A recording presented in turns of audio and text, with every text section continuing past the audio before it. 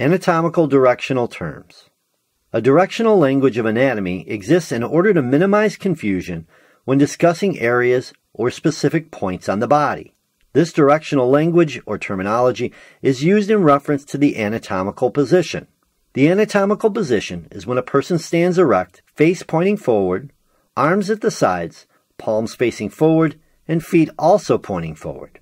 If everyone is looking at the body in the exact same position, there will be less confusion when discussing anything related to anatomy.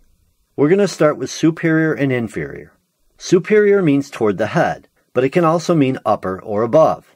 Inferior means toward the feet, but it can also mean lower or below. So we would say that the heart is located superior to the small intestine, or we could say the small intestine is located inferior to the heart. Next is anterior and posterior. Anterior means further to the front or in front of.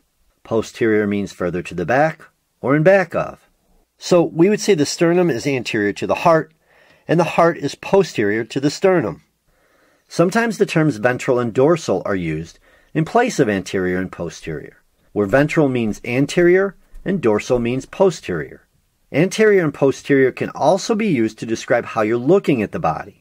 While the body will always be referenced from the anatomical position, it can be viewed from an anterior view, meaning looking at the body from the front, and it can also be viewed from the posterior view, meaning looking at it from the back. Medial and lateral are another set of directional terms. Medial means toward the midline of the body, and lateral means toward the side of the body, or away from the midline of the body, where the midline is an imaginary line that divides the body into left and right halves. So we would say that the heart lies medial to the lungs, or you could say that the lungs lie lateral to the heart. Lateral can also be used to describe how you're looking at the body. While the body will always be referenced from the anatomical position, it can be viewed from the lateral view, meaning looking at the body from the side. Next is proximal and distal. Proximal and distal are terms that are usually used when describing parts of the appendicular body. Remember that the axial body consists of the head, neck, and trunk, and the appendicular body consists of the limbs, or appendages that are added to the axial body. Proximal means closer to the axial body, or toward the trunk of the body, and distal means further from the axial body, or further from the trunk of the body. So we would say the thigh is proximal to the foot, or you could say the foot is distal to the thigh. Superficial and deep are another set of directional terms.